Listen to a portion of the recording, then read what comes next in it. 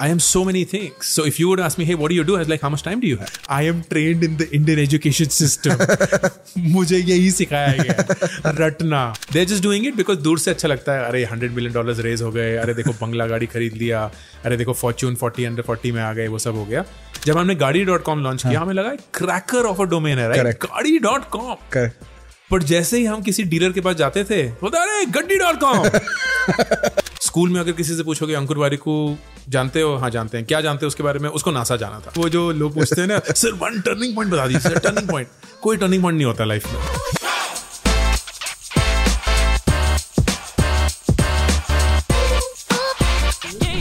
Ankur, welcome to the BarberShop. And like I was telling you right now, I think the objective of the BarberShop is to make entrepreneurship real and human. Personally, I'm very, very bullish about the country and about our youths, and not only just young people, but even older people who have who have had careers but now want to be founders of their own in their own field. I think the country is we've got stable borders, we've got a government that's extremely functional, a demographic that is aspiring, and just everyone I talk to, there is this sense that it is now our time, and the whole point of talking to people like you is to make the entrepreneurial journey very human, like just talking about everything that comes along with it, and of course to go deeper into it. So welcome, and thank you so much for taking the time. Thank you so much, man. I love the spirit behind it, and it's such a pleasure to be here. Thank you so much for having me. Awesome. So in fact, when one of the things about you that I find extremely refreshing, of course, you are a very public person. You're giving advice to millions of people who are now listening to you every day. But there is a genuine intent to help. And we don't know each other. We have not worked together. We're meeting for the first time for this. But when I invited you, not only did you immediately say yes, but you went and saw, I think, the first episode, and you came back with extremely detailed feedback on how we could do this better. Of course, we are doing it for the first time, but the intent to help was very obvious and not really something that you had to do, but you did it. So is that just becoming a part of who you are now, or is it something which it's a part of who you were always? It's fascinating you zeroed down on help as the first thing of conversation, because that I'd like to believe, Shantanu, is all that I stand for. I have gained so much through the benevolent help and nature of so many other people who had frankly no business to help me, had no understanding of how that help could come back to them at any point of time in life, but they did it because that's who they are. And I have grown up seeing my parents help people who frankly would perhaps never come back with any sort of, hey, is there a gain back from this, despite our hard circumstances. And help is something which has centered me a lot. It is genuinely what I believe drives our civilization forward. I recall, and this is the cornerstone of what Sapiens, the book, has been about, which is 75,000 years back, almost every species were equal. Chimpanzees, humans, other mammals, they were pretty much at par. And suddenly, 75,000 years later, humans are the most dominant species. And there is an argument of why did that happen? And the center point of that is because we have the ability to organize ourselves even with strangers, which is very uncanny in any other species. They don't usually do that. And I find that fascinating.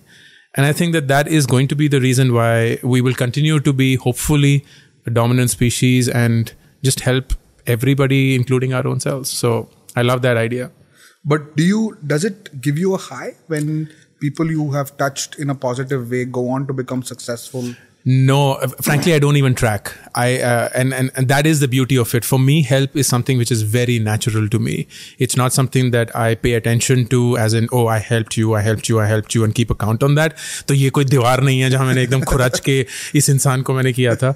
I love it when people come back, but I would not hold it against anybody if they don't, even with an update or even with any sort of help that comes back. And I don't think I feel great about myself, but I feel great about the fact that I am in a position to help, and I always consider as a blessing and as a point of privilege. Amazing. Tell me about you kind of glanced about hard circumstances growing up, but tell me about what life was as a child and where you come from. It was a very happy childhood. Yeah. I really like my childhood. We are a family of 4, mom, dad, my younger sister who's 6 years younger to me, and myself.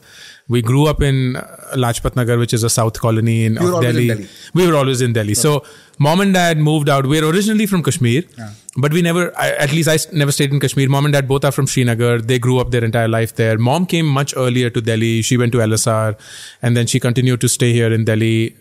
But she always wanted to marry someone which would take her back to Kashmir. Okay. And that's why she married my dad, at least according to her.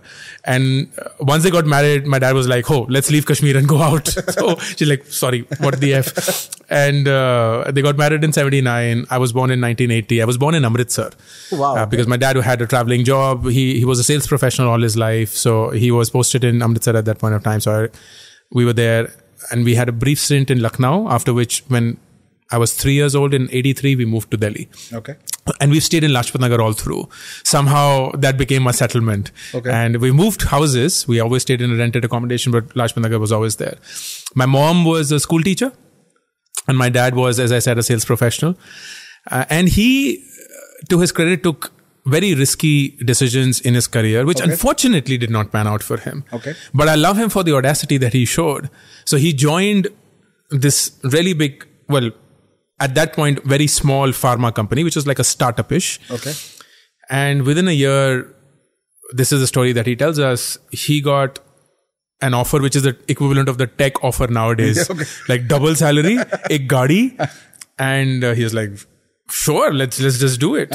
So he joined the other company. Okay. But that other company shut down. Okay. And the company that he had left went on to become Ranbaxy. Oh, really? And of course, no, he unfortunately never recovered from that, because then it was just one odd job to another odd job to another odd job. And we lived our life in almost always perpetual financial debt, never had enough money. My mom was terrific with somehow saving money. I think moms just have this thing of kahin dal ke kanastar mein, kahin kisi bartan mein हजारों लाखों पैसे पड़े होंगे, कहाँ से आए? नहीं, मैं सालों से इकट्ठा कर रही थी, वो सब डिमोनेटाइजेशन में बाहर निकला. तो it was really good. But I do remember, to their credit, and I love them for that, despite all the hard things, the 2 decisions that they made consciously was, my sister and I would go to really good schools.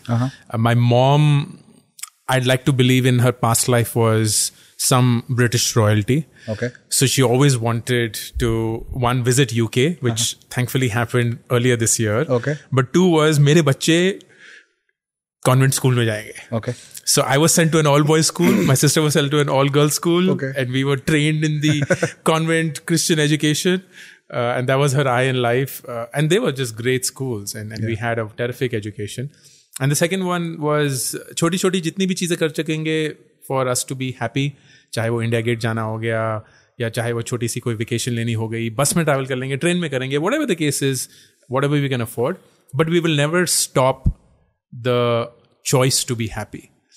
And I think those are the 2 things I still imbibe in myself. You talk a lot, Ankur, about I was, as preparation for this, I've seen some of the stuff that you talk about. You talk about making sure that your parents are happy and giving them a life which they deserve at an age. And I was talking to another friend of mine who told me that we are at an age, I'm probably maybe 7 years younger than you, right? But I'm at an age now where I now remember what my mom was like at my age. So at 35, I was 10. So I remember 5th, 6th standard, what my mom was like. And that has just created a very increased appreciation for what she did for me then. When I was 2 or 3 years old, when my mom was 26, 28, whatever, I don't remember, right? But I remember now. And also now they're getting, my dad is 67, 68, my mom is 61, 62. They're getting into the age where suddenly gutna dukh raha hai, ya fir, the number of the eye is increasing. I can see them looking at their phone like this. And we are in that generation now where, at that age right now, where the older generation is now reaching an age where physically you don't know, how much longer they have to, they can travel independently or see the world. Yeah. But you talk about that a lot. So tell me a little bit about what it means to you to give back very tangibly to your parents. I think we share the same sentiments. The way that you were sharing it resonated a lot with me. Our parents' generation had an incredibly hard time.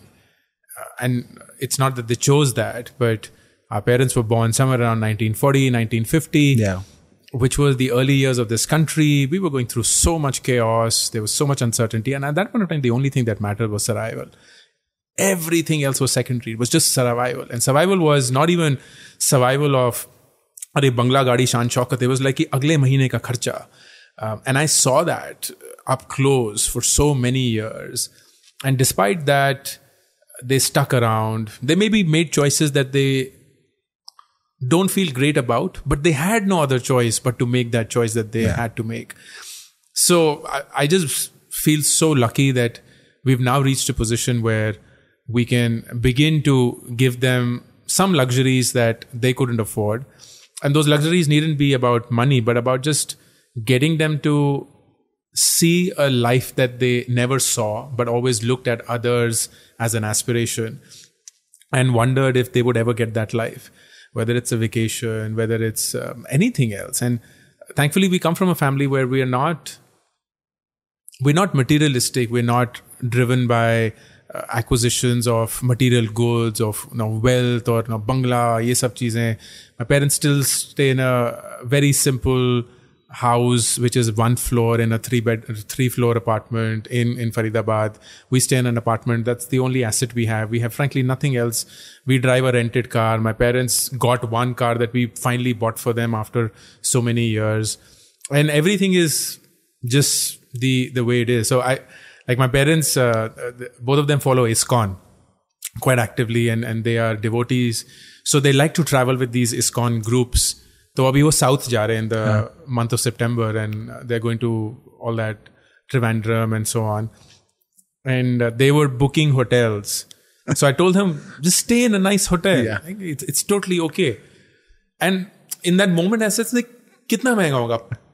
5-10 हज़ार रुपए का होगा because वहाँ के hotels इतने महंगे नहीं हैं. Correct. And they're like 5-10 हज़ार because they were booking like वो 1,500-2 हज़ार रुपए के guest houses. It's like कि no, you have to realize कि ये पैसा हम अपने साथ नहीं लेके जाएंगे. Correct.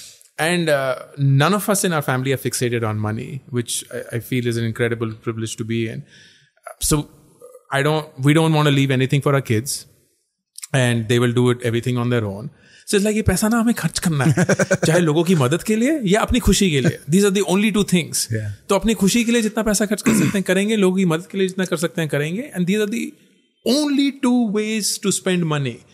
So please use that. And I'm glad that they're beginning to get that. They had their first business class flight ever in their life earlier this year, which is such a high. Like that is what I felt good about. Like it wasn't the help that extends to others, but just the ability to send parents on a business class flight. It was just such a high. Yeah. But yeah, I feel very passionate about both sides. Even Ruchi's, my wife, parents, she lost her dad last December. I'm so sorry. And her mom is a terrific human. So as much as we can do for her, as much as we can do for my parents, that's it. Yeah, I agree with you. Like, and I actually see two very extreme ends. Okay, so which I will talk about it more when we do the money part or when we talk about money. But my father comes from almost abject poverty. He lost his father when he was 7. My father was 7. So, and he had 3 younger siblings. And my grandmother was just did 10th pass. So she had to study B.Ed and then she taught for a while. Like they lived in one room. But my grandmother and my father both, and my grandmother lived with us when I was growing up, when we came back from the US. So I remember her very well. I used to walk with her to the bank, State Bank of India, to get her pension, okay, which was I think 6,000 rupees or 4,000 rupees. On the 1 kilometer walk from the branch to home, almost 80% of that money was gone. 500 rupees to her favorite auto guy. Then she would go to the shopkeeper and give it to the kids.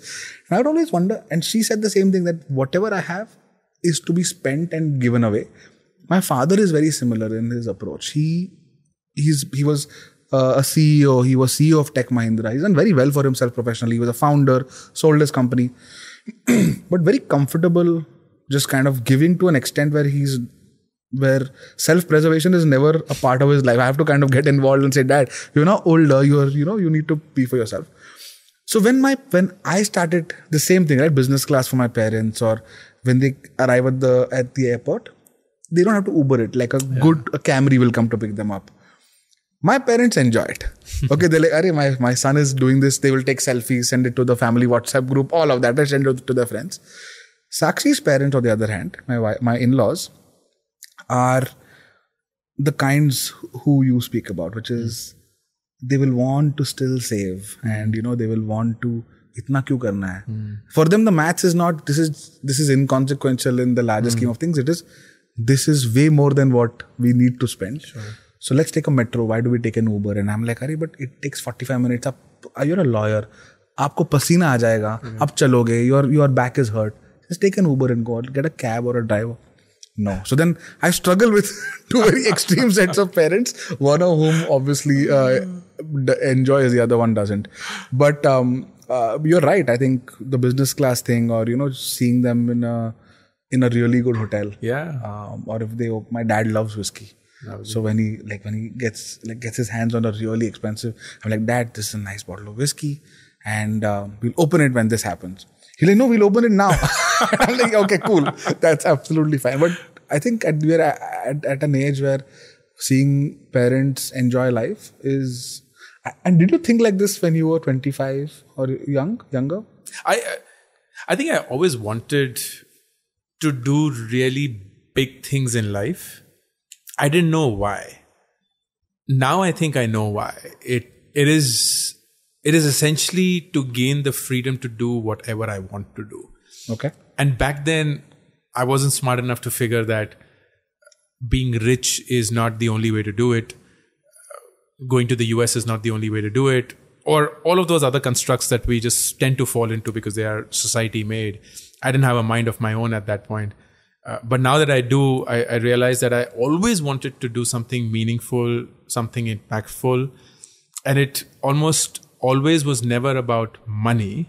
But I thought it was about money for the longest time. And that's why I believe I kept chasing it, if not primarily, then definitely at the back of my mind. But at some point of time, I freed myself from that. And now I think I'm a lot happier and at peace with When did that happen? When did that switch happen for you? I believe there were multiple points. The one big point was certainly when I came back from the US. That was at the age of 24 in 2004. I had only one goal growing up, Shantanu, and that was to become a NASA space scientist. Yeah. And that was all that I cared about. But what I realized was it was an infatuation. And it was a very valid one. I loved space. I loved everything about it. I was good at it. So there was no reason for me to not believe my own self. But I also realized that it was infatuation because I never really dug into what is it that I will end up doing as a space scientist. Okay. I was always enamored by the idea that I would be a space scientist. That was it. But once reality struck, I was an academic. I was a PhD student. I began to experience what it would be to be a scientist all my life. I was like, I don't think I will enjoy this. I don't think I'm good at it. And that makes it harder for me to take that decision. But I don't think I'll be happy doing that. So when I came back, dropping out of my PhD, much to the dismay of my parents, in fact, the entire world that I had, except for Ruchi, my then girlfriend, it was this moment where I was like, shit, everything that I thought and worked towards in my life is gone. Every single thing. Like, this was my only identity. School में अगर किसी से पूछोगे अंकुर वारिकू जानते हो? हाँ जानते हैं. क्या जानते हो उसके बारे में? उसको नासा जाना था. टीचर से पूछोगे वो क्या जानता है? उसको नासा जाना था. Like, everybody in my world just knew one thing, कि अंकुर वारिकू को नासा जाना है. And that became my identity. It was almost as if I was fulfilling their dreams as against mine. But once that dream was shattered, I was like, oh shit, I'm lost. I don't have an identity. I don't have a persona. I don't have... Vajood hi nahi hai. So that is when I realized कि shit यार, plans, goals का तो कोई फायदा ही नहीं है.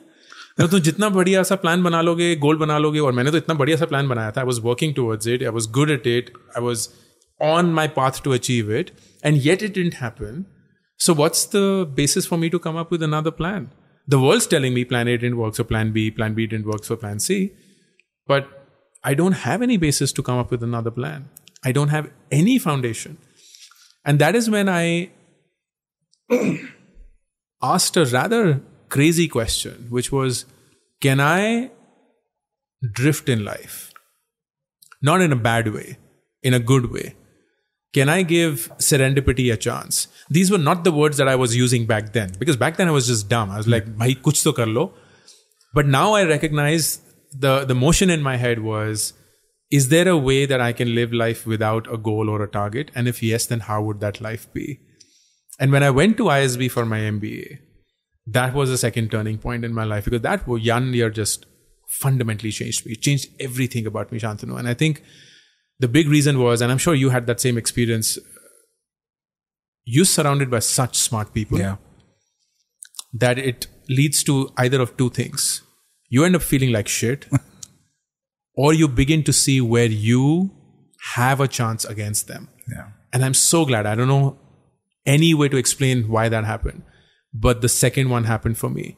It was like, यार मैं IIT गोल्ड मेडलिस्ट से तो compete नहीं कर सकता. स्कोप ही नहीं है, औकात ही नहीं है. मैं इस डॉक्टर, इस लॉयर, इस डिफेंस पर्सनल से compete नहीं कर सकता. लेकिन अगर मुझे compete करना है, क्योंकि दुनिया तो यही है, what is it that I have that they do not have as easily? And I figured a few things in life, and I figured that I had a certain approach in life, and that was all driven by my ability to drop out of my PhD and come back. Because I would like to believe that of all the people who are there in a PhD program in the US on a 100% scholarship, top of their class, on a fast track to complete their PhD, but not liking it, how many of them would have the goals to come back and drop out? And I don't believe that's a big number. So there what made you do it? What made you do it? I want to know that. Like, yeah, it was just so clear in my head, and I don't know why. And it's funny you asked this question, क्योंकि अभी भी मेरे रोंगटे खड़े हो जाते हैं जब मैं सोचता हूँ कि मैं सोच क्या रहा था. Like, what gave me the conviction to drop out? It's not that something's waiting for me. My dad had started a business in 2002 when I left for the US. That business in 2 years accumulated more losses and financial debt than we could ever afford to pay in our lifetime. And we had never seen that kind of money, but that was just the loss that accumulated, because he's not a good businessman. He's just a great professional.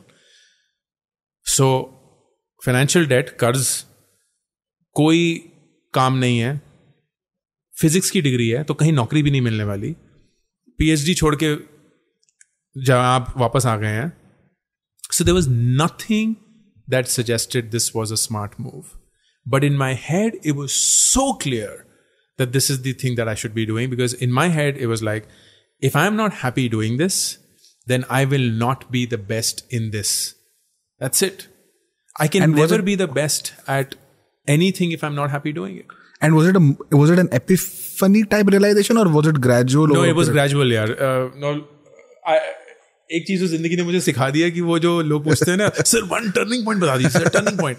कोई turning point नहीं होता life में, वो सिर्फ पिक्चरों में होता है. Correct. Life is just a very slow, gradual realization about the lessons that you have. Yeah. So for me, those 2 years in the US was just very stark that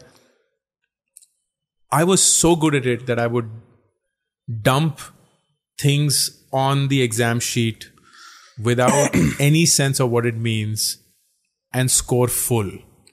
And professors would be like, we have never seen somebody replicate this complicated formula or proof or anything in our history of teaching. How the hell do you know this? And like, I am trained in the Indian education system. मुझे यही सिखाया गया, रटना और उसको फिर उल्टी करके नंबर ले आना ताकि क्लास में नंबर 1 आ जाओ. तो I was just doing it like a robot. But अंदर से कोई जज्बात ही नहीं था. And it was just very, very clear if I stood in front of the mirror that this was something that I would never be happy doing. Wow. I think that's the thing, right? You realize, and then the period after that is you convincing yourself that you have realized. Yeah. And I think that's the case with professional decisions. It's the case with breaking relationships, walking away from a toxic one, for example. You know well in advance that this is not working for me. But then you take time to kind of build up the courage. And it's actually amazing. And tell me about what was it that you realized they talk about spikes in consulting, right? And ISB is a uber competitive 10-month program and everyone is super sharp, right? But what in that context of dropping out of your PhD and having the clarity of thought to do that and having, I think you call it, serendipitous, etc. But in my view, I think it's required like a ton of courage to do as a 24-year-old, especially given how much of commitment bias we have, right? कि मैंने teachers को बोला हुआ है, mummy papa को बोला हुआ है, सब दोस्त को पता है कि I'm going to do this, and now I'm not doing it. Do I look like a failure? But to have that courage. So what were those spikes which you felt made you competitive or better than people who were traditionally successful or had not dropped out and stuff? It was the exact same thing, Shantanu, that you're articulating, which is I realized my superpower was the ability to not care two fucks about what the world thinks of me. And I realized it's a superpower because until then I didn't know it was a superpower. So I genuinely didn't care about what people would think of me when I came back from the US after dropping out of my PhD. I genuinely didn't care about what people would think if I dropped out of consulting and joined a startup called secondshadi.com. I didn't care when people would be like, why are you leaving Groupon and the glamour and everything that comes with it and starting up again and doing nearby. I didn't care when people said, why would you quit your own startup to go on and start making YouTube videos and become like a stupid influencer. So there's multiple points, and that I think is my superpower, that I have multiple identities in myself. I would hate it if someone came up to me and said, hey, what do you do? And all that I would give them is a designation at a company. Meri pura wajud nahi hai wo. I am so many things. So if you would ask me, hey, what do you do? I was like, how much time do you have? Yeah. Because I can go on and on with the things that I do, and I would still not have enough time to explain what all I would want to do or who all houses inside of me. So I would love to explore multiple dimensions to the life that I've been given. And I do not shy away from making those bold, courageous moves, which are very hard for most people to do. Yeah. But in my head, they are super simple to make. And I don't know where I get it from, but I'm just so glad that I have that. Do you train yourself to not care about what people feel? I think, and this is a great question, I think it is a muscle that you build. It is a muscle that you build. I don't think people are gifted with that. I don't think people are born with it. Once you begin to do it, you realize, you know what? Nobody actually cares. Nobody was thinking about me to the extent that I was. So there is no effect that you live with. Oh my God! Suddenly everyone's noticing me. That nearly isn't the case. People are just very busy with their own lives and couldn't care two fucks. But I think the bigger thing is the more you do it, the more comfortable you get doing it, and the more natural it then becomes. Which is crazy because people are still living with that hesitation. So even a 1% higher jump than most people sounds like crazy and looks like crazy to most people. So for me, for example, the recent move of stepping down as the CEO of Nearby and then going deep into content was a very natural progression of what I have been doing for the last 15 years of my life. I have been creating content for the last 15 years in my life. But I never did it in the fashion that I'm doing it right now. I've done it because I love doing it. So it was a natural progression. But to people, it's like, oh my God, startup, VC funded, blah, blah, blah, blah, blah, entrepreneur to what? Random influencer on YouTube and Instagram and creating reels. How did that shift happen? In my head, it's just such a smooth journey. But for people, it's so dramatically different that I love it because it gives me this fictitious, it's not actually in real, fictitious bump in their head and in mine कि भाई इसका तो effort बहुत ज़्यादा है. And as we were talking about consulting में एक चीज़ जो हम सीखते हैं 2x2 matrix. I love 2x2 matrices. They simplify so many things in life. So imagine a 2x2 matrix. On the x-axis is actual effort. Y-axis is perceived effort. I love to be in the quadrant jahan actual effort 1, is low. 2. And yeah, exactly. 1, 2 is high. Who wouldn't want to be there? So I live that. People think मैं 24 घंटे social media पे होता हूँ. And I work for less than 10 hours a week for this content piece. But I love it because people think I spend 100 hours a week on that. I only spend 10 and I'm still getting results that most people would not get after spending 100 because I figured how to make it work for me. That's incredible. Tell me about stepping down as the CEO of a company that you have built. Talk about the journey of Nearby, raising capital, what you wanted to do, and how it evolved into a place where you said, I may not want to be a part of this anymore. That was a really fascinating period. Yeah, it taught me a lot. Frankly, I think my Nearby and Groupon experience combined has shaped me up meaningfully in the way that I have as a leader, as a person. And the genesis of Nearby was the same belief that you house in you, that India is the place to be. I was part of a multinational setup. Groupon was in 42 countries. It had frankly no business being in 42 countries. And because it did not have a really good publicly listed journey, it was just almost always behind what people expected of it. And US and Europe were the largest two markets, and they were meaningfully large for it to devote all attention there. So understandably, the attention that they would devote to a country like India was limited. But I was living the India opportunity every single day. And like, boss, this is a mega market and local commerce is the holy grail. Everybody has wanted to crack local commerce forever and has been unable to do that. But imagine if all local merchants could come online and make their services available in a way that consumers can consume it. That is it. You have solved the most complex problem. They didn't see it the way that I did, and that's perfectly fine. I understand where they were coming from. But then wo keeda yahi tha ki you have to do something about that. So the one big move, which again, most people I would argue will not make, I was earning a ridiculous amount of money at Groupon, more than I thought I deserved. How much were you making? I was making base 1.5 CR. This was between 2011 and 2015. At 32-year-old, you were making 1.5 crore, 10 years back. 10 years back. That's crazy. And I was sitting on stock options every year of about 200K. So it was just crazy. It was just unbelievably so half crazy. In half base 50-50, yeah. And half in stock option exactly.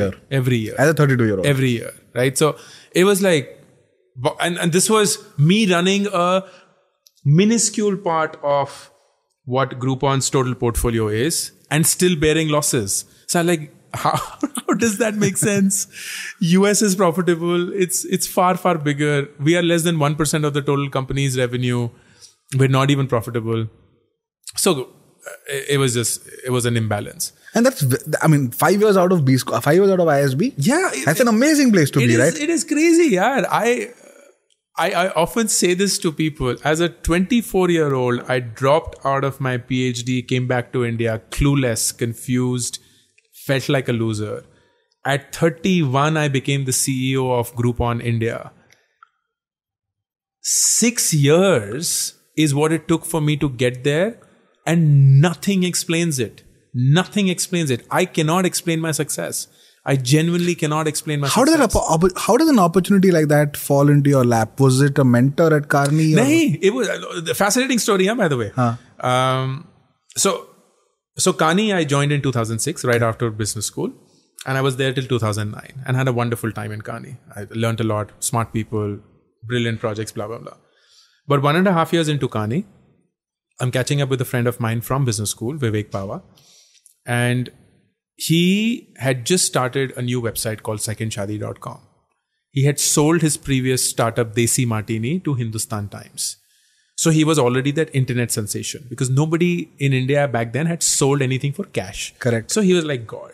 And I really admired him and what he did. And we were catching up and he's like, yeah, secondshadi.com. Do you want to help me on that?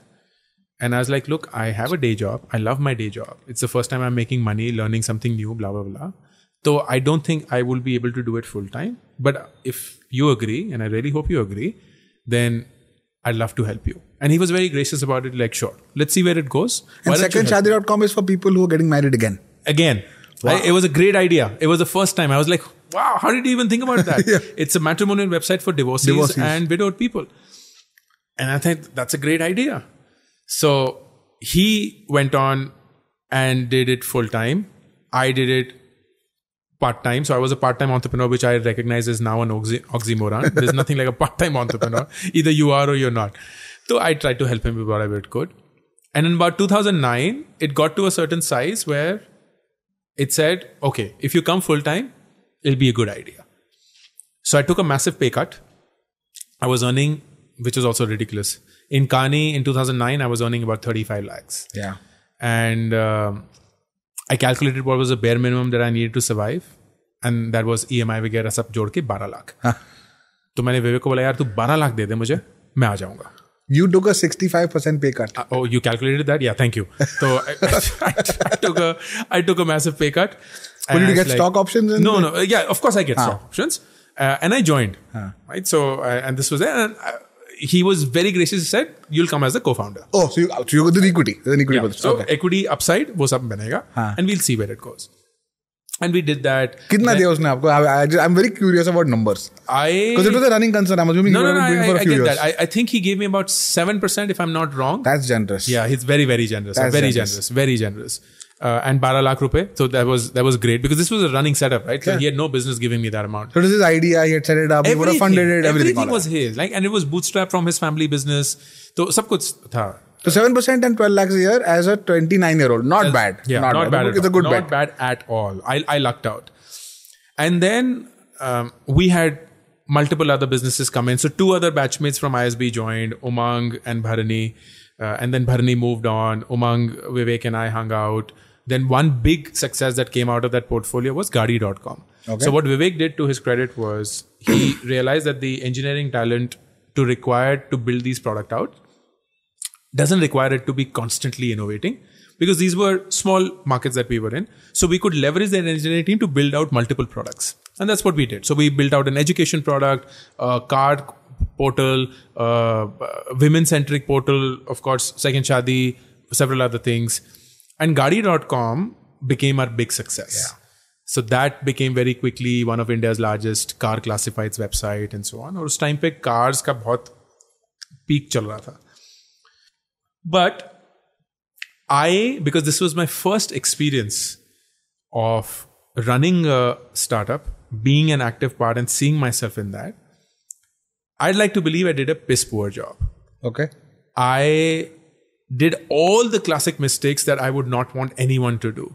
I didn't micromanage, but I did not use technology to scale. I tried to do it through the manual hard work, और मैं एकदम गिस्सू की तरह लगा रहता था 12 घंटे 14 घंटे काम कर रहे हैं, ये सब कर रहे हैं. And we were a technology outfit, so we could have easily built tools and systems and processes to scale that up.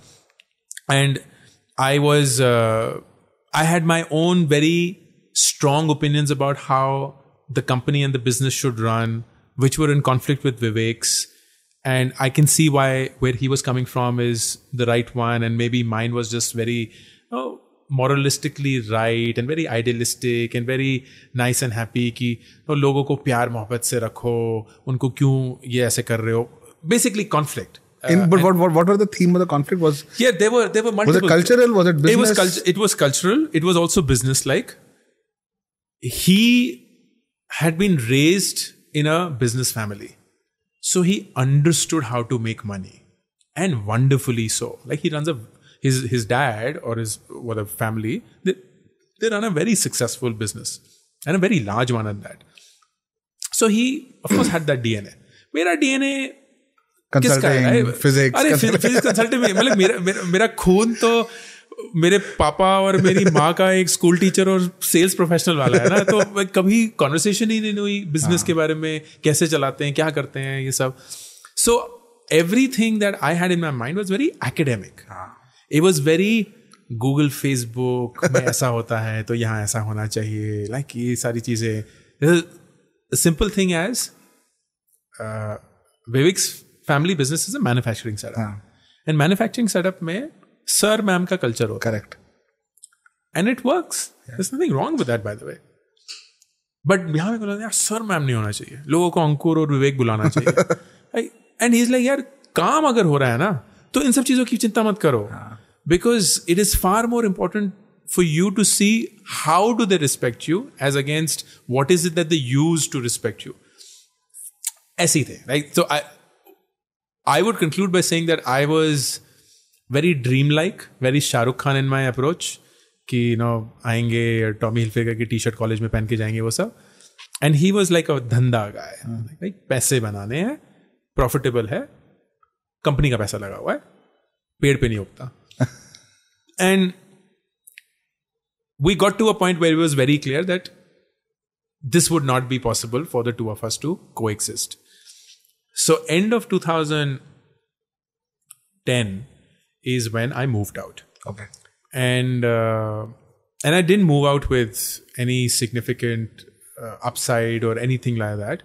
What I told him was, hey, I have this equity which is vested, some bit of it, not all of it. So it'll be really nice if you can give me some cash against this equity so that I can just live my life and see what it is. And he agreed to that amount, which I can't disclose. And it was an amount that was reasonable. It wasn't life-changing. It wasn't low. It was, say, what I would have made in Carney slightly plus if I'd stayed there. Got it. So, एक साल की तनख्वाह. So opportunity cost was opportunity cost was taken care of.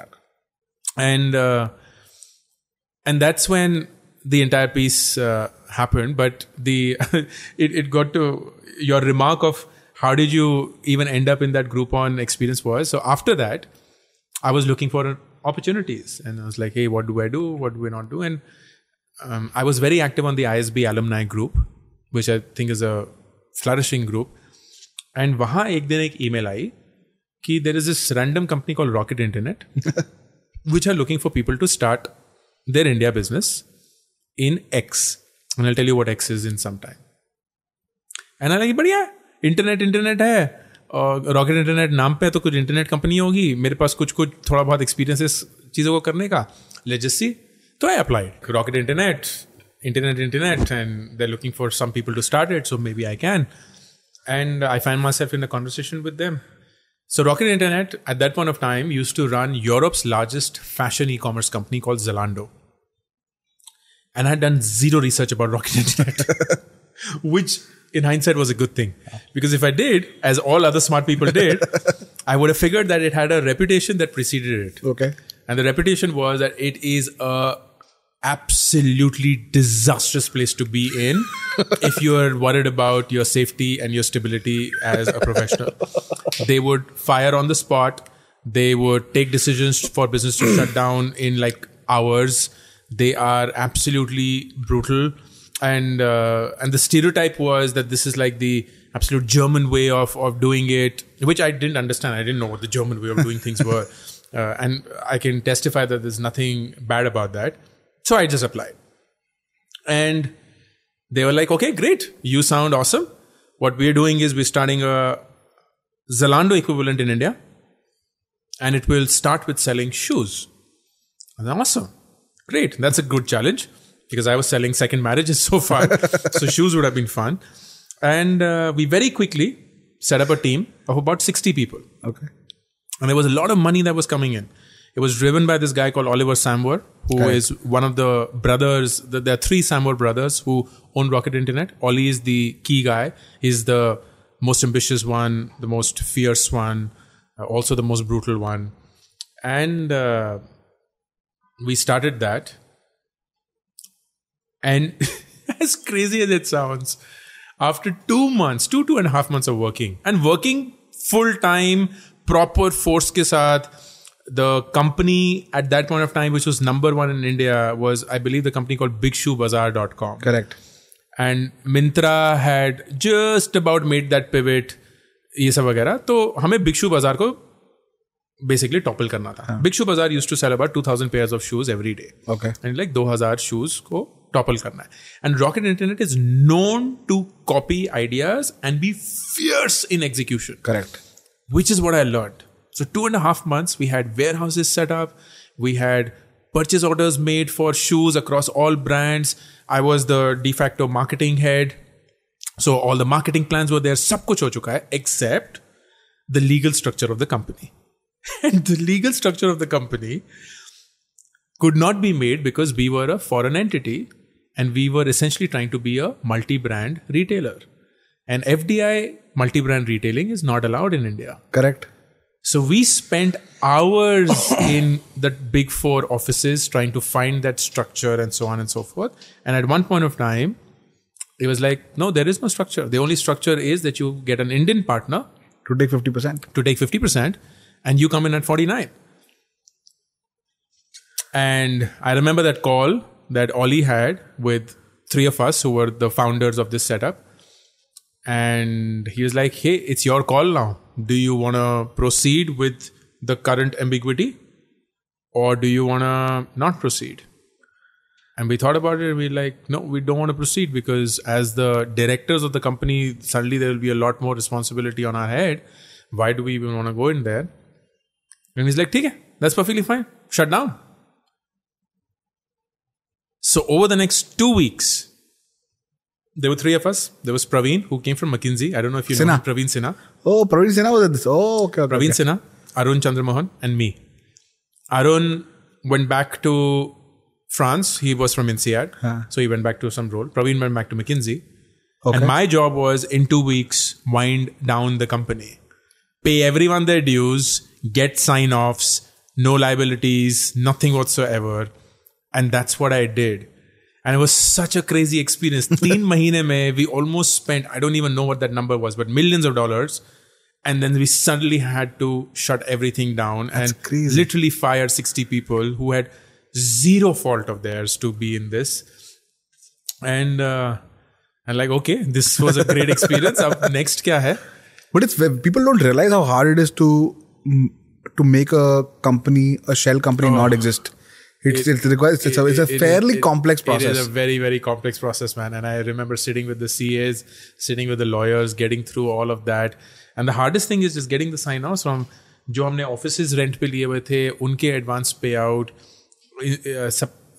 लोगों के severance packages, उनके salaries, सारे जो vendors के लिए advance payments गई थी, all of that had to go in. We had to get a sign-off from all of them that there are no liabilities, no dues.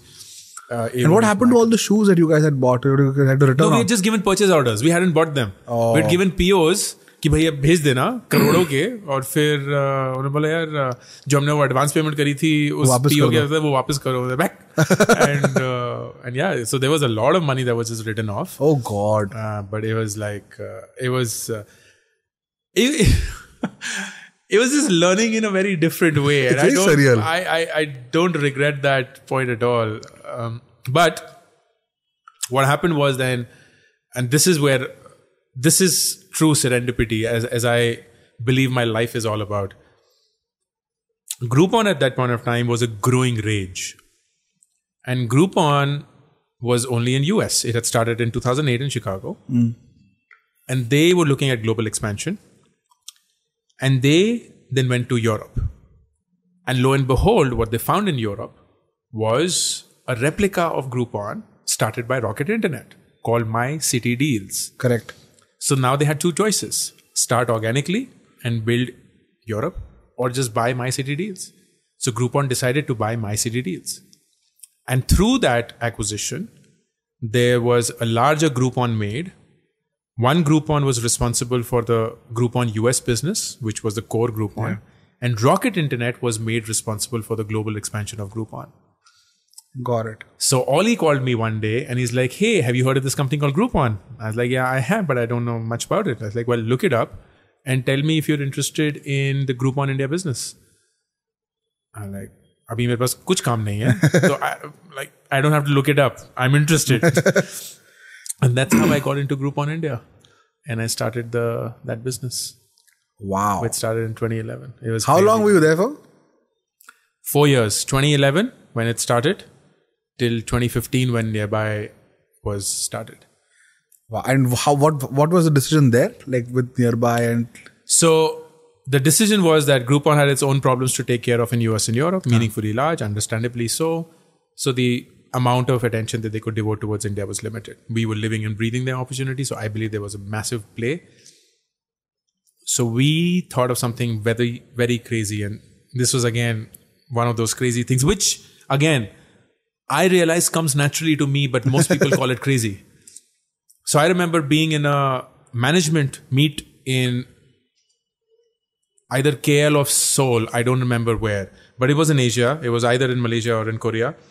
And this is where the top 30 people of the company get together every quarter. And I'm speaking to a very dear friend of mine who was running APAC. He was technically my boss, but he's a wonderful guy and a very dear friend.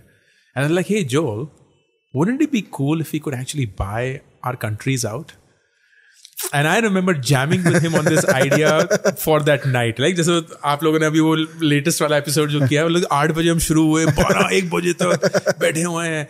And he doesn't drink. I don't drink. And we are just jamming, eating fruits like this or something. And he got really excited. I got really excited. But I chose to do something about it, and maybe he did. So I then made a document and a proposal for Groupon headquarters saying, we want to buy Groupon India from you. And when you say we, you mean you and the employees and... Yes. So me and the core management team. Mm-hmm. And they're like, what the fuck are you talking about?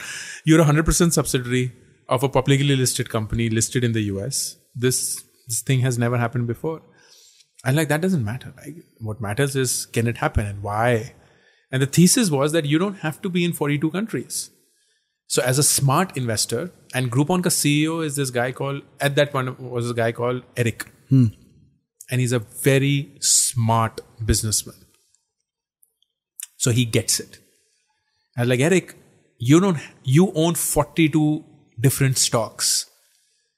And some stocks are more valuable than the others. And you don't have to be closely involved with all 42. Why don't you just dilute some of them, continue to enjoy the upside if there is any, and focus on the ones that are truly making you more money? Which is how an investor would behave. So he got it. And like, ठीक है, हिंदुस्तान का वैसे ही कुछ नहीं हो रहा है, छोटी सी है, क्या उखाड़ लेंगे वो. लेकिन अगर हमने स्पिन ऑफ कर दिया और ऑपरेशनली हम इन्वॉल्व नहीं है, फाइनेंशियली इन्वॉल्व नहीं है, लीगली इन्वॉल्व नहीं है, but we just stay on the cap table as a minority, and if there is an upside, we enjoy it, that makes sense. Okay. So that was what we proposed. And then luckily I got in touch with Mohit Bhatnagar from Sequoia. He loved the story. He's a very story guy and he loves those ambitions. And we showed them what our ambition was. And stars aligned, and we bought the majority shareholding of Groupon and Groupon India's business. And that so it was you, Sequoia and Groupon. As 3 almost equal members of the of nearby. Wow, that's an interesting way to start. It's not like an idea which you have, then you seed funded and then you grow it. And then the challenge started, because then it was like, oh, brand name change karna hai, because I didn't want that Groupon identity, that hangover ki deals hai, discounts hai, ye sab vagara vagara. I wanted it to be a lifestyle one. I wanted it to be local commerce. We had to build our tech from scratch, because Groupon ka global tech tha, which was super shitty, and we didn't want anything to do. So हमें tech team पूरी बनानी पड़ी. पूरा brand name change के साथ communication to customers, communication to vendors, communication internally. So all of that happened. So it was like we had a running business of sorts, but that running business was always in question because we had to literally start all over again. And how much money did Sequoia? 17 million. It was a really big check. To buy out and primary, or? No, it was all primary. It was all primary. So you had 17 million on day zero, yes, or kind of the new day zero to kind of start off. Yes, that's a lot of money. That is a lot of money, which I think was our biggest mistake. I believe that was something that I should not have agreed to. But at that point of time, it was like, this was the first time I was raining money in my life. Because before that, second shadi, gaadi and everything was bootstrapped. Yeah. We'd never even seen I had never seen a term sheet. Yeah. I just knew what it was, but I had never seen one. So when we got, everything was about zyada se zyada valuation, zyada se zyada paisa, zyada se zyada auqad. And that was such a mistake, because we weren't ready for that 17 million, because we were not that big at that point of time. But this is like 110 crores or so at that time. This was precisely 107 crores at that point of time. 107 crores at that point. And that's a lot of money to That is a lot of money, man. It's a lot of money. So the mistake started from there. Mistake number 1 was believe that marketing is the only problem we have. What a clusterfuck of a mistake. So we started to spend obnoxiously on marketing. I was spearheading that, so I take full accountability. Number two, creating a supreme work culture starts with having a expensive office, starts with having perks and privileges that people can show off, starts by having all these merch and everything. Really bad call. This is 2015, right? When everyone was doing this. Unfortunately, we were in that wave when that was the high. Yeah. Like this was a time, I'm sure you remember, this was a time of tiny owl. Housing, like going crazy maverick shit, right? Hoardings le rakhe hain. Celebrities sign up kar rahe hain. I remember Housing had bought housing.com for like $1 million or $2 million. Exactly, right? Yeah, and crazy they money. Had run, I remember going to an agency and saying we wanted to run a marketing campaign, and then they're giving us the story कि housing ने कैसे 220 करोड़ या कुछ खर्च करे हैं on outdoor advertising, हर एक जगह सिर्फ housing है. तो I like, हाँ, this is the shit, क्योंकि हर लोग housing को जानते हैं. But bad call in hindsight. And then 2016, I'm sure you'll remember, is when the funding winter started. Correct. Right? And we were burning through cash like shit. We were losing almost 5 to 6 CR a month. That's crazy. That is crazy. And this was on a revenue base of no more than 4 CR. So 4 CR के revenue base पे हम 6 crore loss कर रहे थे. तो हमारा expenses 10 crore के थे. हम 10 करोड़ खर्च कहाँ करते थे? तो आज मैं सोचता हूँ ना, मेरे को I don't feel good about it. Anyway, so funding winter happened. And I remember having this conversation with Mohit, and Mohit was like, hey, time for tough calls. And you have to preserve cash. You have to do it because यहाँ कोई पैसा नहीं देने वाला, especially for this loss-making engine. And that was when in Feb or March of 2016, we had our first layoffs. And that was really hard. Like that hit me like nothing else had ever hit me in my life. Did you do them yourself or? Yeah, absolutely. 100%. I wouldn't do it through anybody. 400 odd people total size, and we laid off 80 odd people. Wow. So this was like 25% or so.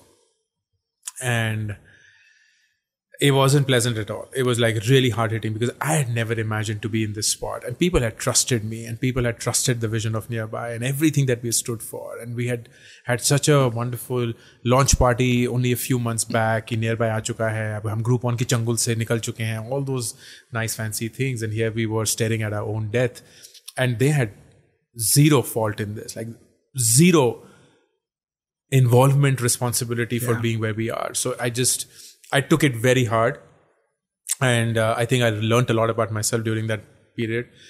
And yeah, that phase, almost 3 to 4, 6 months was a really hard one. Recovering the confidence of everyone, recovering my own confidence in my own self, figuring what to do next, and blah blah blah. And then that happened. So in 2019, we became profitable. And that was the first time we became profitable. At what revenue level? We were doing almost close to exchange. मैं करोड़ों में बताता हूँ. We were doing about 600 crores of GMV a year. Okay. And our revenue base was about 12%, so about 70-75 CR. Okay. And we were profitable. So very good. Yeah, 6-7 crores ka business per month, sizable. Exactly. 600 crores ka GMV and making money. Correct. Exactly. But we were a failure because we were much smaller than who we had thought we would be. And that is the unfortunate outcome of venture capital. There's nothing wrong with that, but it is lopsided towards the power law. So suddenly, a almost $100 million sales company, profitable, is not a success, which would be a grand success in any other dimension in life, only because you had pitched that you would be a $100 million revenue company, because you wanted to be a unicorn. Everyone wanted to be a unicorn. You wanted to be $1 billion value, and here you were a value of 150, 200 millions, which was not enough, quote unquote, ROI for the money that anyone had put in, and rightfully so. And I feel that that's where I realized that while the game is beautiful early on when you're raising money and you have all capital at your disposal to make things happen, if for whatever reason within your control or outside of your control it doesn't pan out, then you are a failure in the sense of no financial outcome for the investors, no financial outcome for the employees, no financial outcome for the founders. And I was nearly not as smart as you, where I resisted, and morally so, of any secondaries along the way, nothing whatsoever. So all my equity and everyone else's was just tied down to Nearby equity. And I till date have never sold even one stock of Nearby. I still own, I'm the single largest individual owner of Nearby, but I have never ever sold anything. Because of lack of opportunity or because you didn't want to? Or Both. you felt that you will do it only when everyone else does it? Exactly, right? So it's not that there were people dying to buy that stock, but even if there were, I would not sell because I was like, no, that is not morally right. For me, my exit should be tied to the outcome of everyone else's as well. And until that doesn't happen, which doesn't include necessarily just employees, but also investors and anybody else. But that didn't happen. But what happened, which I'm very proud of, is that we built a wonderful team. We built a terrific culture. We were very passionate about what we were doing, and we were doing well in it. And we were the market leaders in that space, at least. And I had two founders, Ravi and Snehesh, who I absolutely love, adore. And I believe that they are far better than me to run this setup than I would. And I also realized that as a profitable company, my responsibility as a CEO would be dramatically different than one who would be required to run a VC-funded company. And I have two very dear friends, Akhilesh and Ankur Singla, who are also founders. They started in 2009 along with me. So we've literally grown up together. And I remember one evening, they were like, boss, the opportunity cost that you're sitting on is massive. You have a great team. You have done your bit in setting up a business that can now go on from here. And frankly, we don't think, and they were right when they said that, we don't think you staying in here or your presence is now going to materially alter the outcome of the company. So you might as well take yourself out of the equation and let them run it while you go and seek whatever else is out there. Was that hard to hear? Or was it relieving to hear? No, it wasn't relieving to hear. It wasn't even hard to hear because they are very different from me. But whatever they say, I always hold it with the highest regard because they always watch out for me. We all do. So they're on your side. They're definitely on our side. So I knew that there was no ulterior motive for them to say it as against just wishing the best for me. But I took a fair bit of time to consume and process it. What it meant. Because mera pura vajood, meri puri identity sirf Nearby ke through thi. Like I was the Nearby founder. That was who I was. At least at that point of time. And I had to see if I could dissociate myself with that. Dissociate myself with the entire job of building Nearby. And I wasn't worried about what I would do next. But I was worried about what life would mean without Nearby. But so this was your second dropping out of PhD. This is I dropped out of so many of these things and I love it. Now I'm gotten used to it. But then it was just very clear. I took the decision. I had a word with Ravi and Snehesh. I then had a word with the board. How was that?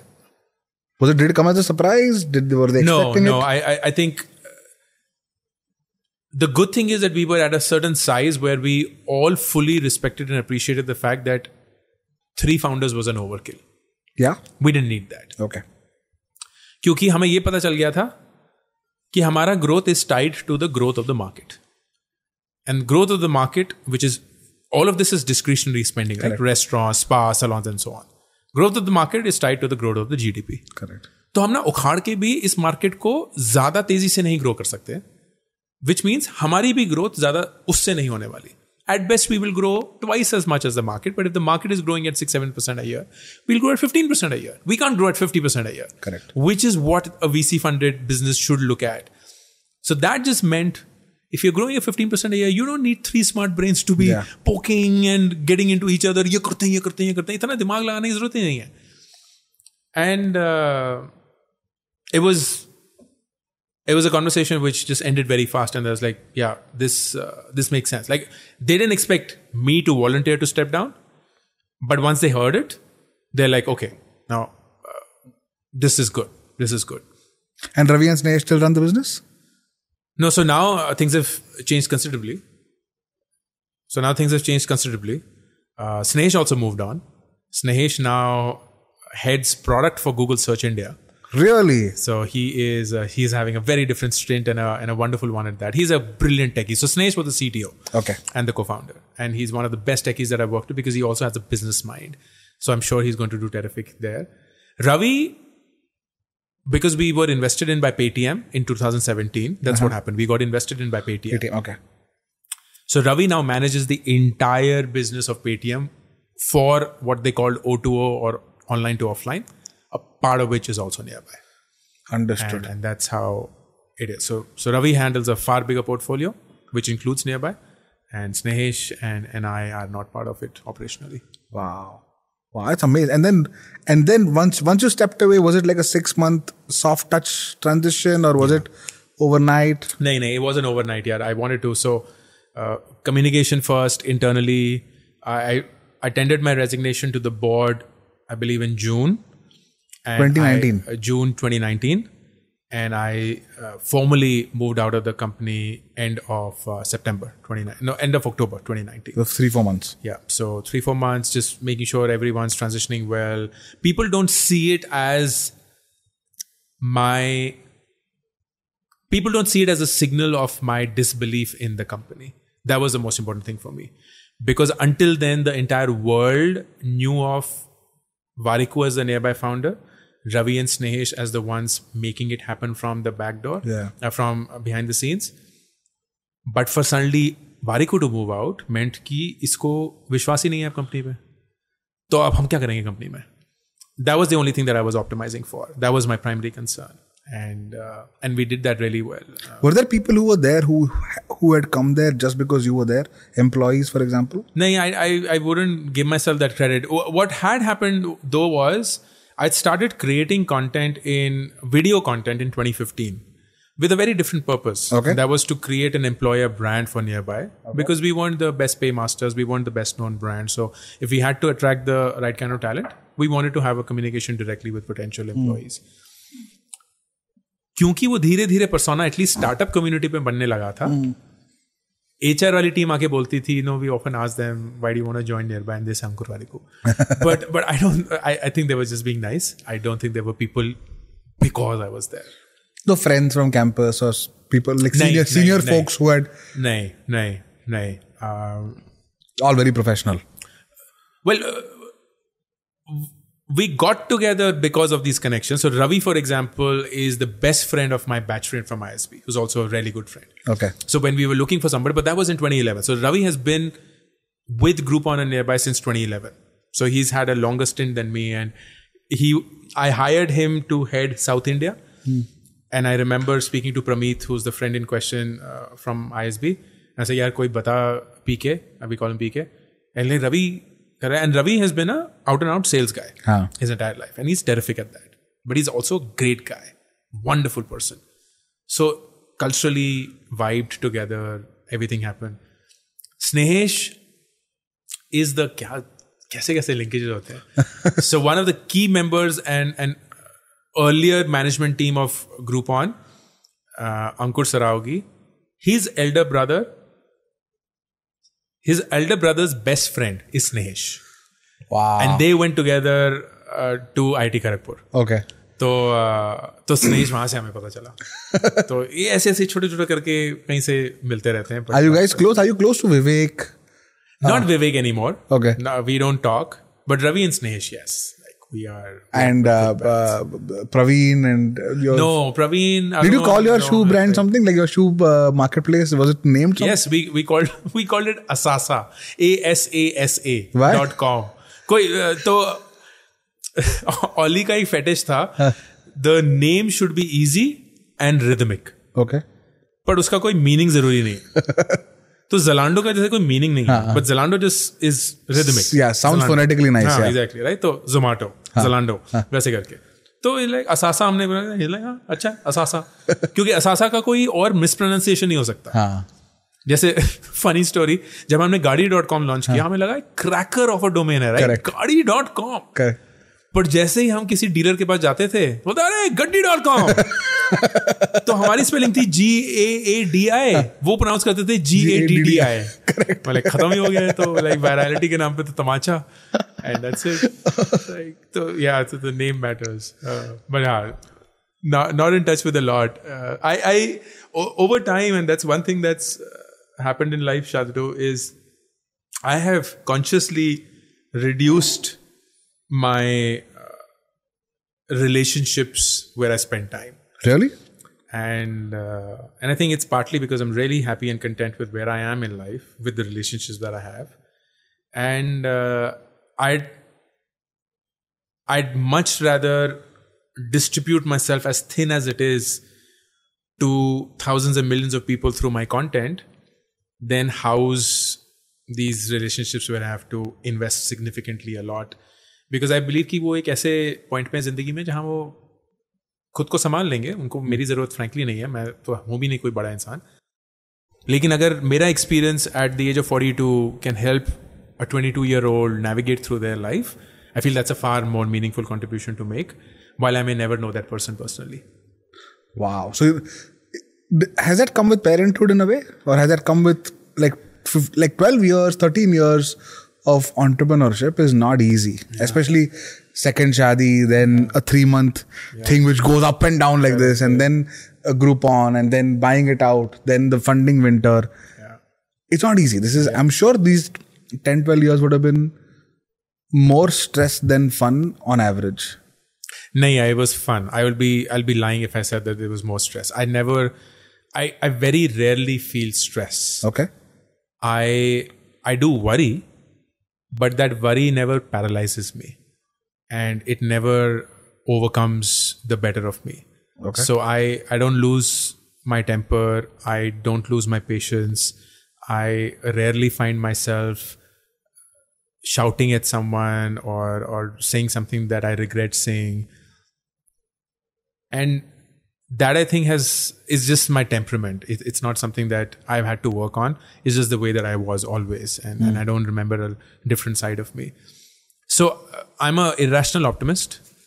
And I always believe that there is something better out there that you haven't yet figured. And I always believe that irrespective of the problem you're facing, there is a solution out there if you were to devote and meditate on it. And then I just center myself on that truth and nothing else. So बहुत मुश्किल था. It was difficult, intensely difficult. But कभी भी ऐसा नहीं लगा कि यार जिंदगी बर्बाद हो गई, कहाँ फंस गए, क्या हो गया, कहाँ जाएंगे, क्या हो जाएगा. There were several moments that I didn't go into the detail of where most people would have been like, fuck, over, khatam. But yeah, there is a belief that there is life that हो जाता है वो in entrepreneurial journeys, however successful on the outside, always have near-death situations. Yeah. And Sohail was also talking about it. We have gone through them multiple times. And it's not easy. I'm also a very optimistic person, very positive. Generally, you'll see me happy. But those are testing situations, right? And beyond, and also you're a father, right? You have an 11 and a 5-year-old, which is also perspective creating in a way. But like, there is something way bigger than what you do outside the home, which is inside the home. Absolutely. It's just fascinating. Yeah. Parenthood teaches you a lot, and it hits you hard that you realize the experiences that they will go through, the way you conduct yourself in front of them and in real life is going to materially shape them as a person. And that suddenly feels very daunting, because I don't think anything of what we did at Nearby materially shaped anybody who worked at Nearby. Like, उनकी जिंदगी बनती रहेगी, ढलती रहेगी, कुछ होता रहेगा. यहाँ तो तुम किसी इंसान का वजूद क्रिएट कर रहे हो. Correct. Through how you impart the values, all your learnings, your experiences in a manner that you still allow them to be who they wish to be and just nurture themselves as an independent person, but have a contour of values surrounding it so that they hopefully never drift. And Vidur and Uzma, right? Who's older? Vidur is older. Vidur is 11. He's 11. Okay. So Vidur was born right after the Groupon thing happened in India in 2011. And Uzma was born in the year that Paytm invested in the company, and we thankfully came out of a near that experience. Oh, wow. But tell me about what you do now. Tell me about what... How much time do we have? We have plenty of time. And so you're right? And you spoke about entrepreneurship being full-time or part-time. And just yesterday, I was with my last client at McKinsey. And I now spend 2-3 days a month with McKinsey. I spend a couple of days a month with a private equity fund, blue chip, just talking about like helping them with their consumer portfolio, acquisitions in the space and so on. They're a controlled transaction fund, right? I do this, the BarberShop.